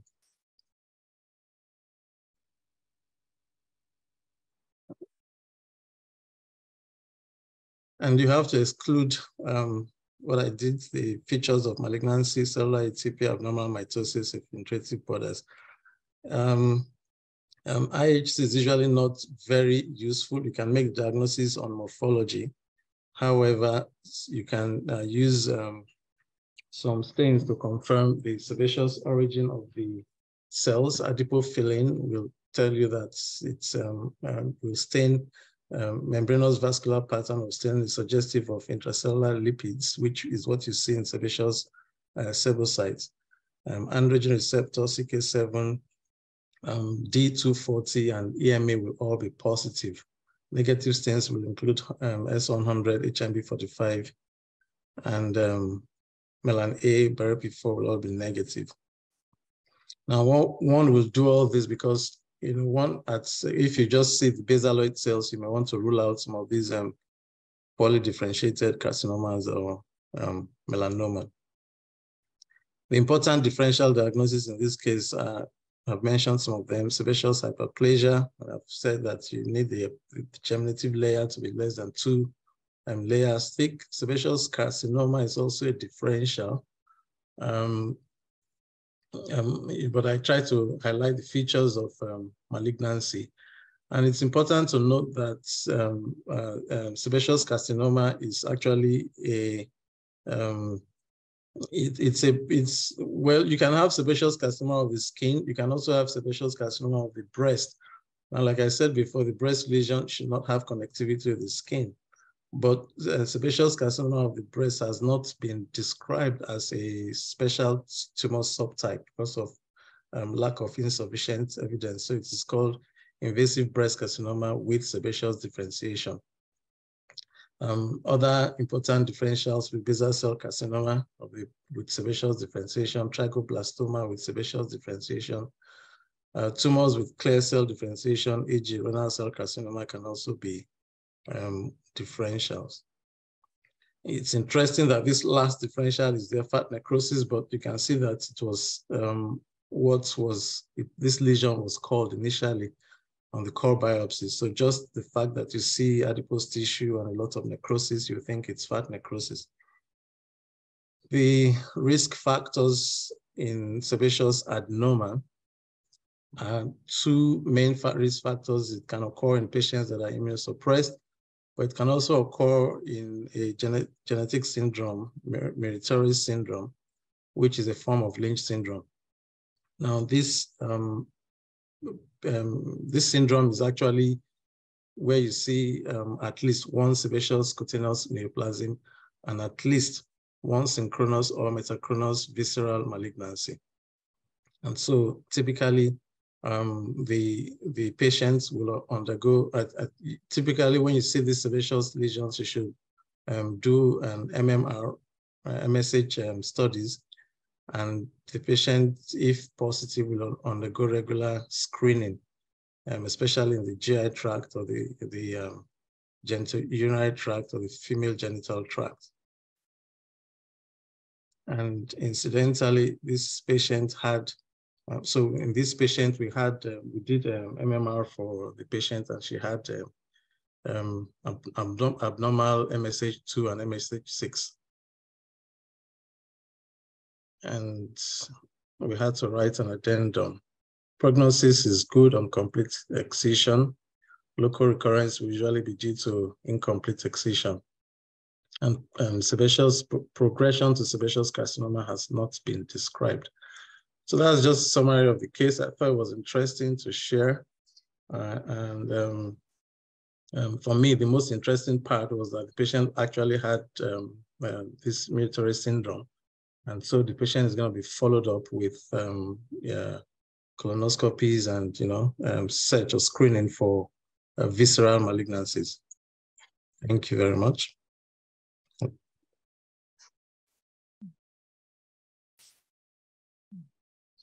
Thank you, Polycarp. I think you've actually anticipated one of the questions in the chat box. Someone was asking if MSI testing was actually performed, which you responded already. That's a very interesting and fascinating case. I don't think I've ever come across one before. Does anyone else have a question?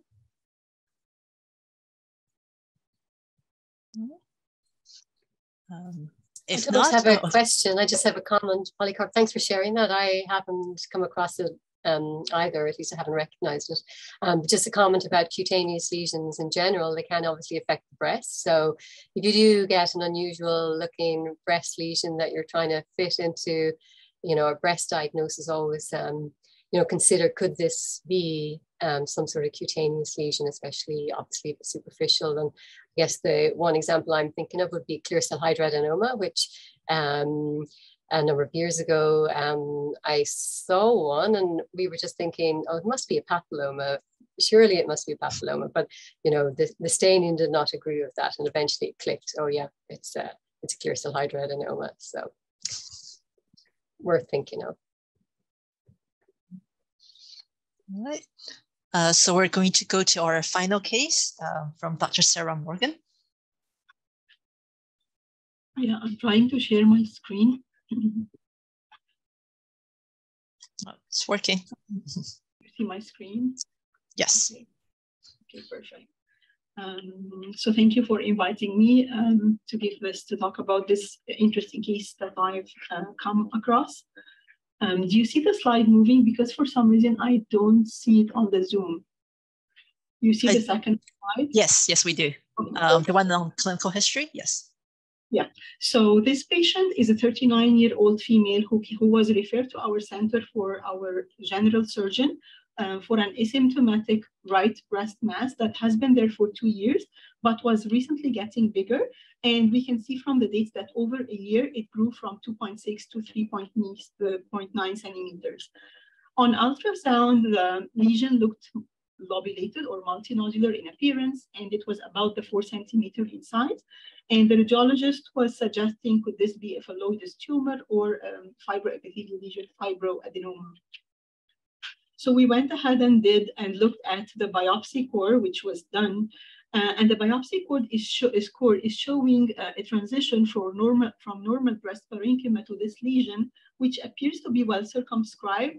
It looks busy, and it seems it has some tubules and also a busy stroma around them. On closer look, there is mild atypia in the epithelial component or the ductal component, as well as also in the stromal spindle cells. The mitotic figures were over 10 per 10 high power fields, but we did not appreciate any stromal overgrowth or any heterologous elements on those biopsies.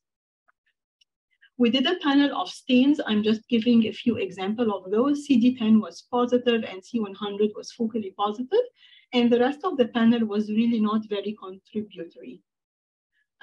This specimen was sent to Sunnybrook for a second opinion and a consultation. We were thinking that this is kind of an unusual biphasic lesion, so we sent it, and it came back confirming that, atypical biphasic tumor. And there was a comment with differential diagnosis, which I defer for now.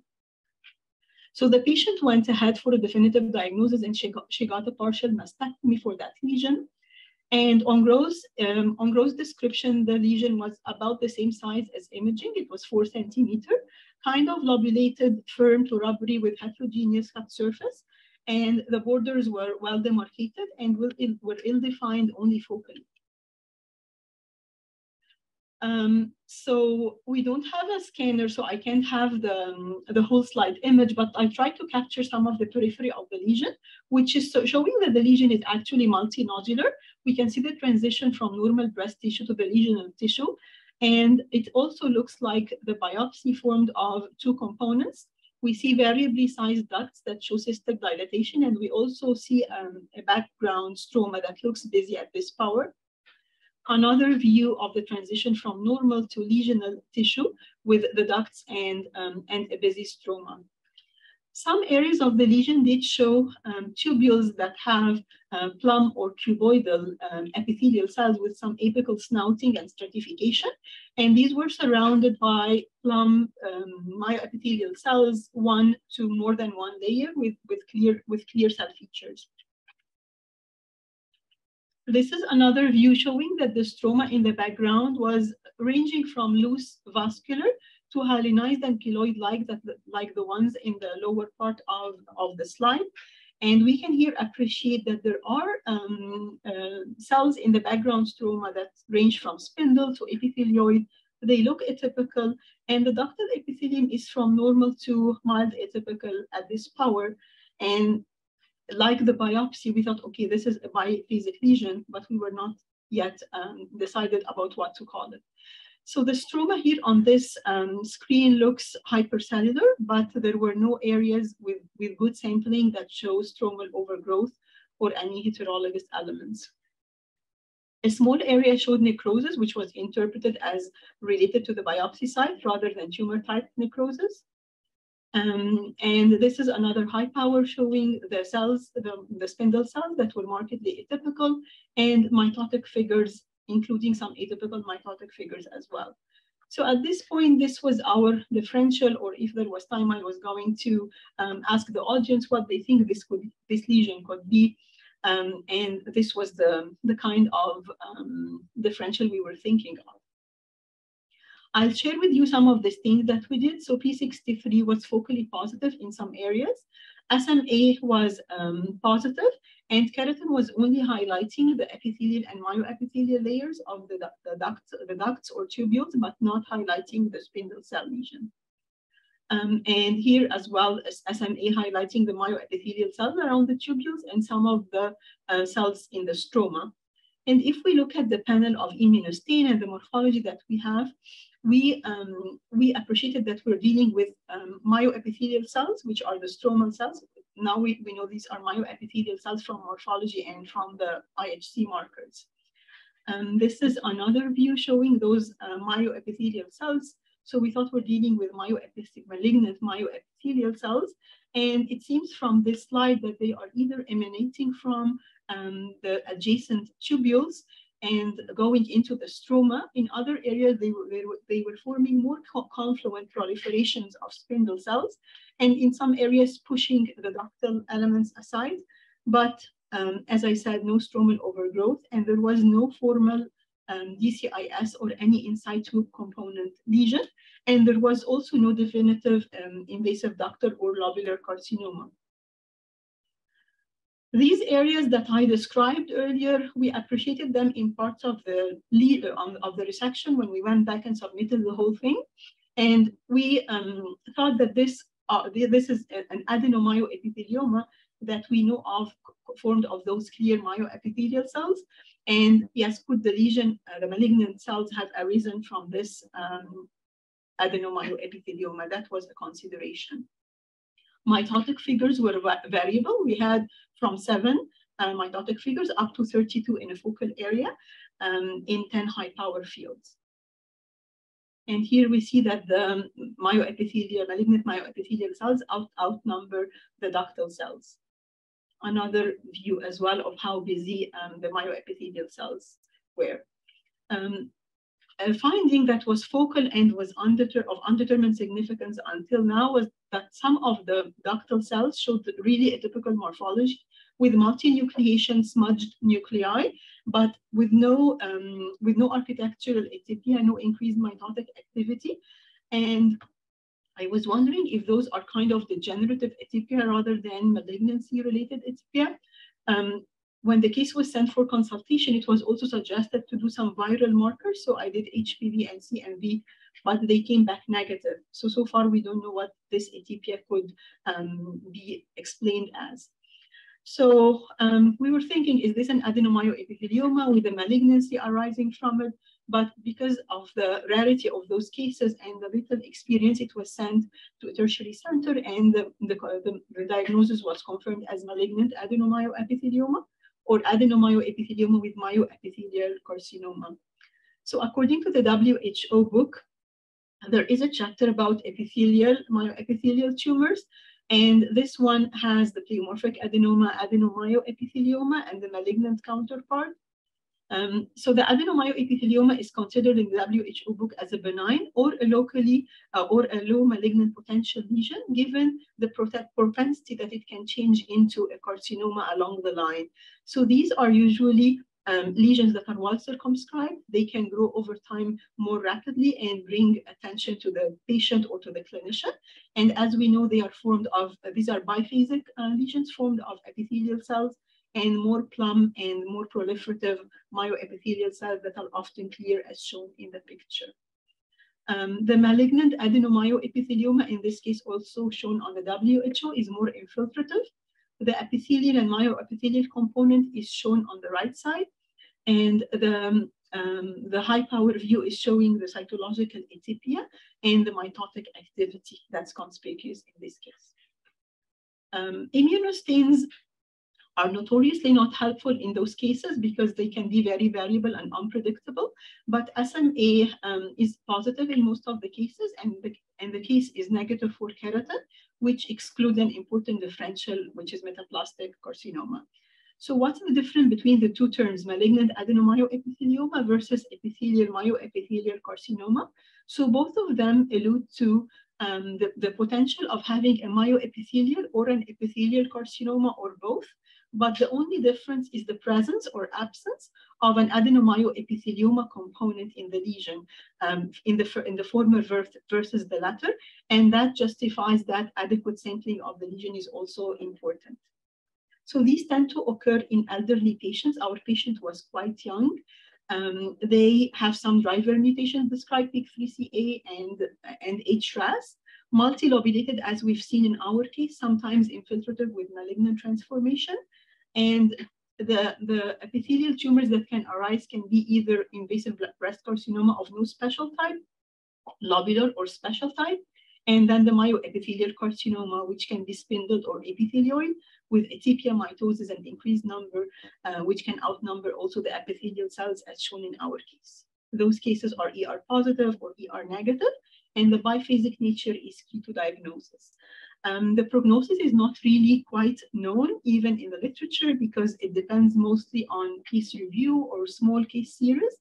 But it's known that metastatic cases are reported, more commonly hematogenous rather than lymphatic. Lung and brain are the most common sites of metastasis.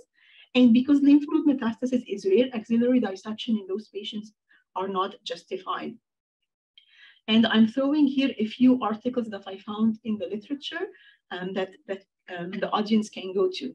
Back to our case, the patient, after having the lumpectomy specimen, our oncologists were not having much experience with this type of entity, and the patient was sent to another tertiary center for a second opinion. And the discussion at tumor boards whether to do re-excision, because although the margins were negative, they were quite close. And the other option was to give the patient radiotherapy or do both re-excision and radiotherapy. But on repeat imaging, it was found, something surprising was found.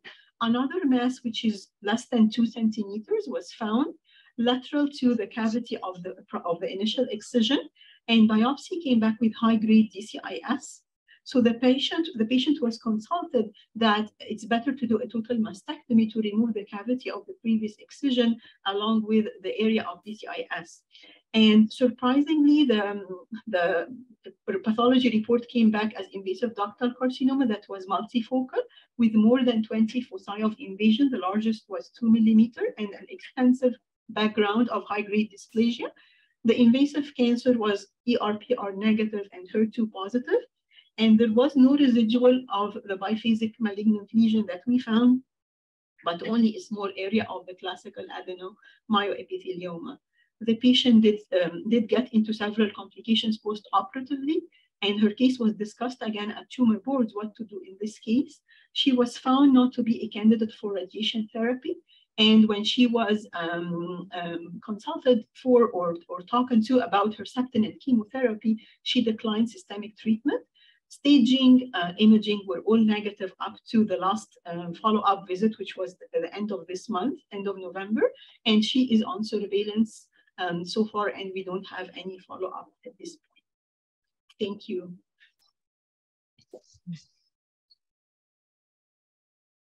Thank you, Sarah. That's a great case, really fascinating. I think we have got one question from Merlin. Do you want to? Oh, no, it wasn't a question. It was more of a comment, because she did have completion mastectomy here, but Sarah's already presented it. It was just makes you wonder whether some of those very atypical epithelial cells were just cancerized or not, considering the background. She had really extensive high-grade DCIS and so many foci of invasive carcinoma. So it just kind of a thought that came to mind when she was presented later at our tumor boards.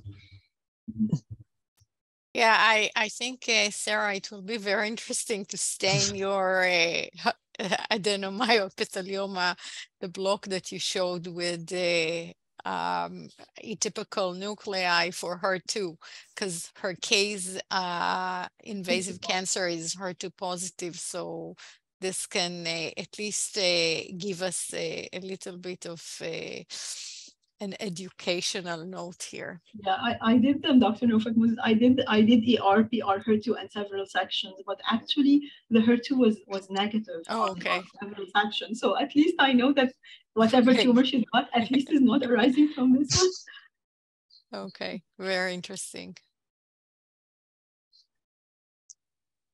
Anyone else have got a question? Okay, if not, we will conclude today's meeting. Thank you everyone for participating, and thank you to all the presenters. Don't forget to fill out the evaluation form, and then we'll see you next year. And of course, thank you to the moderators too. Thank you very much. Thank you, Jessie. Thank you, everybody. And that concludes our Community of Interest meeting for the entire year. We'll see you next year in January. Thank you. Okay. And happy holidays to everybody. Thank you. Thank you. Bye-bye.